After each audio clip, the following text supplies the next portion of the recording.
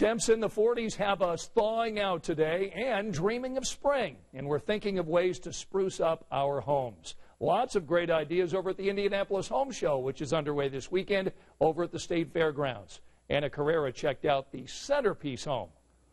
From outside the Centerpiece home, you can tell it's a little bit country and a little bit something else, definitely more modern. Its inviting look helps you feel right at home. And everything starts out with a good landscape design. This is our 20th year out here at the Indianapolis Home Show, and it's fantastic. Feels like spring. There are more than 1,000 plants dotting the landscape, tulips, trees, and other greenery too. The backyard looks ready to host a big get-together, and inside, even more surprises.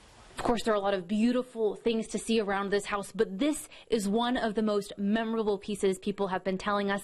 This, of course, the nursery, the pink sparkle room. You can see all of these beautiful personal touches for a child that a lot of people have been saying it reminds them of when they had a kid or when they had a grandchild. It brings back so many wonderful memories. And of course, you really can't miss this pink glitter wallpaper. And this room leads you right into this main area here on the second floor, meant to be kind of a gathering area maybe for the kids to hang out and do their own thing away from the parents.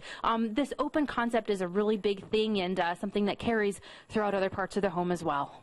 The living room and kitchen flow right into each other. A palette of neutral tones combine a natural feel with contemporary pieces, all put together by the interior decorator who has you in mind. I like to add in things that people can do themselves and add in their own home, because I think that's why people come to this show, is to do things that will work for them and be livable. And you probably wouldn't complain about living somewhere with a master bedroom like this. This luxurious room, it's massive. The bathroom, the bedroom, it all bleeds in together. It's just an amazing space. You can stay inside, watch some TV, read a book, obviously take a bath. Plenty of ideas to keep you thinking as you go through the weekend.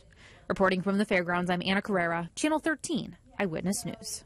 Looks like a beautiful home there. That home show runs through next weekend at the State Fairgrounds. To find out about tickets, dates, and times, we've got it all for you tonight on WTHR.com.